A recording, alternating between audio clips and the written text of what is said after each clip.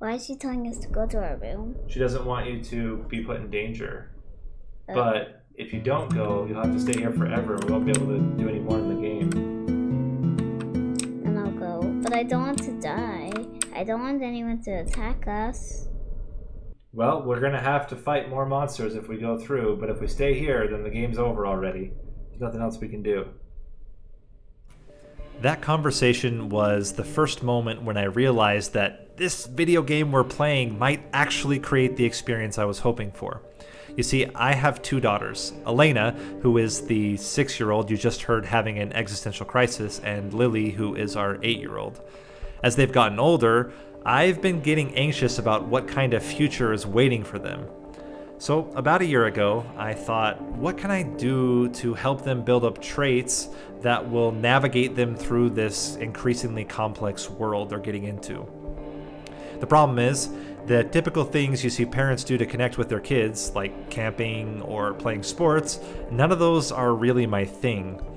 The only hobby I've had for my whole life was playing video games. So I thought, okay, I'll start doing one-on-one gaming sessions and we'll see how it goes. Well, very quickly, I noticed a common thing with both girls. They were always super excited to start playing, but the moment things became difficult, they wanted to give up. I don't know anything else I can do. That was a good try to block something. And I get it. Difficult things are scary. Even as an adult, I often feel the same way. So I thought, let's do an experiment. Let's see if I can build their resilience through a kind of video game training.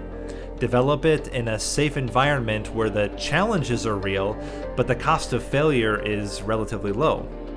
This is a story of a little girl who was hoping to play a fun little game with her dad, only to get blindsided by the difficulty curve. But it's also a story of a father who was hoping his daughter wasn't going to give up, even when he wasn't sure whether she could succeed. This is Growing Through Gaming, a lesson in determination.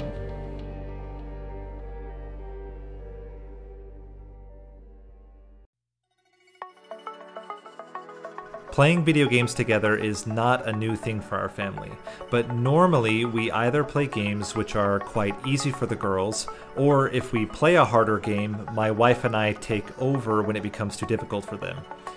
In these one-on-one sessions, however, I tried to pick games that help one of them develop in a particular area. With Elena, I decided to play Undertale for a few different reasons. The first is that the game has a very straightforward story, which is quite easy for her to follow. This, as well as the cute art style, helped her to stay motivated to keep playing even when the difficulty started ramping up. I'll just go back up here, because we're going to go to Asgore's castle. Second, the controls are relatively simple. Most puzzles and encounters only require the use of the directional keys and maybe one or two other keys. She really hadn't played any keyboard and mouse games up to this point, so I wanted to make sure that she wasn't going to get overwhelmed by the mechanics. Finally, the game's themes mirror the kind of experience I wanted to share with Elena. If you are familiar with Undertale, you know that being determined, not giving up when things get hard, is baked into almost every aspect of the game. From the more obvious examples, like the encouraging text that appears on game over screens, and the messages at every save point, to the more subtle inclusions, like the way some boss battles can be resolved peacefully if you keep selecting the same option, even if it's not obvious that you're making progress. The game gave me a lot of opportunities to talk with Elena about being determined, sharing examples from the story and dialogue about different character goals and obstacles, and how she was feeling about her own challenges when playing through the game. Take a break? Yeah. And for a 6-year-old, this game can be brutal.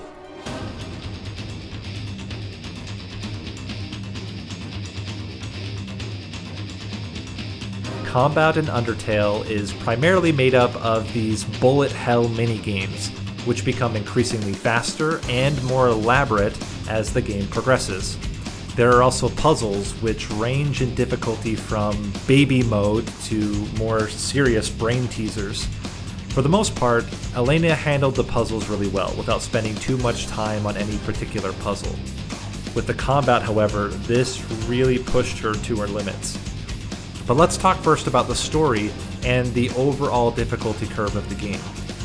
If you haven't played Undertale yet and you don't want to have the story spoiled for you, pause the video here, go play it now, and come back when you're done. Don't worry, I'll wait for you. Okay, are you done? Great, then let's continue. At the start of the game, the main character is dropped into the underground monster world. You are first met by Flowey, who introduces you into what seems like a friendly world of love and rainbows, only to pull the rug out by attempting to murder you and take your soul. Luckily, you are saved by Toriel, who proceeds to give you information about the ruins and kind of eases you into those first combat encounters. For Elena, even these first monsters were somewhat intimidating, leading to that moment from the beginning of the video. Well, we're gonna have to fight more monsters if we go through. In order to leave the ruins, you have to defeat Toriel. Elena had decided, basically right at the beginning, that she would try to resolve each encounter peacefully, which made the fight quite stressful for her until she realized that Toriel was not going to kill her. After getting past Toriel, you get to explore the rest of the underground. The game introduces several interesting characters.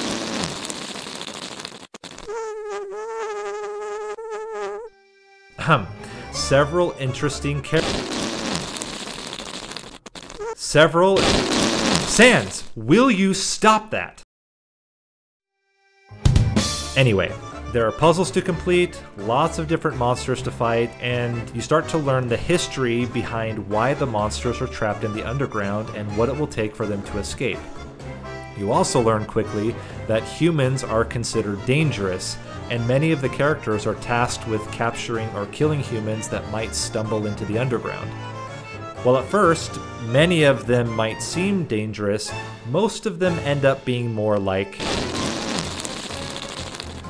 even Papyrus, who talks a big game about capturing a human, and is actually quite a difficult encounter. He doesn't kill you if he wins, and will eventually let you past him if you lose enough times. Elena was able to make her way through all of these early encounters at a pretty steady pace, losing a few times here and there, but not really enough to become very frustrated. That is, until she reached the Spear Maze.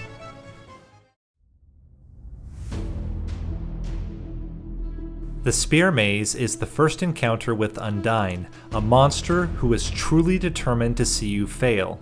This challenge requires you to walk through a dark maze while dodging spears that appear in random tiles on the ground. If you get hit by a spear, you switch into a quick combat encounter where you have to dodge several spears flying at you at high speed. It represents a dramatic spike in difficulty compared to the rest of the game so far. This fits narratively as well because unlike the other characters you meet up to this point, she truly believes that killing you is the only way to free her people and is fully committed to that goal. For Elena, this challenge completely overwhelmed her. I don't know how to do it with her. I don't like her. The game was asking her to move with much greater precision and react much faster than she was capable. I'm trying, it's just Daddy, it's too hard. To make it worse, there is no pausing or using any kind of healing items. She had to make it completely from the beginning to the end in one go without stopping. And again, the spears are random, so she can't even memorize a pattern to help her get through easier. Our first play session was an hour-long slaughter, with Elena dying over and over and over and over. She honestly didn't want to play again, but I promised her that if she didn't make it during the second play session, we would take a break from Undertale, play something else for a while, and come back to it when she was feeling more confident. The second session started off similar to the first session, but Elena started to make a little bit of progress. And a few times, she almost made it to the end. At about the 45-minute mark, I started to get nervous that she wasn't going to make it. But then... Alright, get ready, get ready, get ready. Here we go. Try number 16, I think? No, 23. Daddy, lucky numbers are even numbers.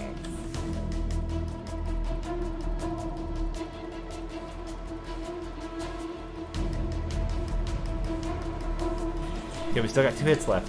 Let's make it to the big room. Here we go, here we go, here we go. Let's make it. One more dodge. What's happening? What's happening? I don't know, but we're getting to go across. Elena had made it. Before we do anything else, high five. We actually did it. Oh! I'm gonna tell mommy and daddy right when they get home. I mean, oh my gosh. Wait, not mommy and daddy. That was so cool. I mean, I'm gonna tell mom. If Elena had not succeeded, I would still have been proud of how she kept trying for so long, even though she had wanted to give up after the first couple of failures. And even after the spear maze, she never stopped trying, even though there were encounters which took longer and were even more difficult. What did change, however, was her confidence and attitude. And Daddy, I knew I was going to do it because with the spear maze, I only had to have 2 times, and the second time I did it. And with the dummy, I only needed to do it 2 times, and the second time I did it. And even when things got difficult again, it was like we both kind of just knew that after that she could get through any battle if she just kept trying. And we were right. Down. Left, right, up, up. Nice, we did it. We didn't even get hit. That's awesome. Elena, we did it. We beat Undyne on the first try. Doing good, doing good, doing good. Wow, we actually didn't take very much damage this time. I thought we were gonna take a lot more. You earned 0 gold. Because it was kind of easy. More than halfway. Just to obey me. You're supposed to do that. Stop it. Stop! No, don't stop! When she had finished the final boss of the game, I asked her some questions about her experience playing through Undertale. Were there any parts when you just wanted to stop playing? Yeah, all those tricky parts. I thought I was gonna get stuck for the whole time. How come you kept doing it, even if you thought you were gonna get stuck forever? Because you told me to. Okay, but we could have stopped playing the game. I didn't want to, not play any games with you, you know? But did you have fun playing it? Yeah. Do you like games that are a little bit hard sometimes? Yeah, because then it's takes time and then we are able to go on after. If we decided to play a new game and it got really, really hard, just like it did with some of the parts of Undertale, do you think you'd want to keep playing, or do you think that you would want to give up? Both, first saying that I don't want to do it, then after when we're finished, I say that I do want to do it. Oh, because you like the feeling after you've done it. Yeah, I really like it. I don't believe that completing Undertale will be any kind of defining moment in her life, but I do think reinforcing these kinds of experiences, whether they come from video games or our real lives, they give us more and more memories that we can use to remind ourselves that we can succeed, and that the feeling of success will make up for all of those moments of frustration. I will say there is a small part of me that hopes that when Elena is being challenged in her life at some point in the future, and she feels like giving up, that she will remember. I'll just go back up here, because we're going to go to Asgore's castle. That she will remember how when she was 6, her dad made her play some silly and difficult computer game. I'm trying, it's just, Daddy, it's too hard. It's only too hard because you haven't practiced. That she will remember how she didn't give up and how happy she was when she finished it. Actually did it. Oh! I'm gonna tell Mommy and Daddy right when they get home. That she'll remember and be filled with determination. Hey everyone, this is Nate I'm here with... Who am I with? I'm here with Elena. And we want to thank you guys for watching the video. Hope you guys enjoyed it. Elena and I sure had a lot of fun playing together. Only fun, never stress. If you did like the video, please subscribe, like, comment below. Let us know what kinds of things you want to see us do in the future. Planning to do a whole series based on playing different games with the girls and different things that we're learning. So next video will be with Lily. What happened to your crown? So the next video will be about Lily. If you want to see what game we're playing, you want to spoil it for yourself, we do play live on Twitch. The link is in the description. We'll see you guys in the next video. See you later. That's when you say see you later. See you later.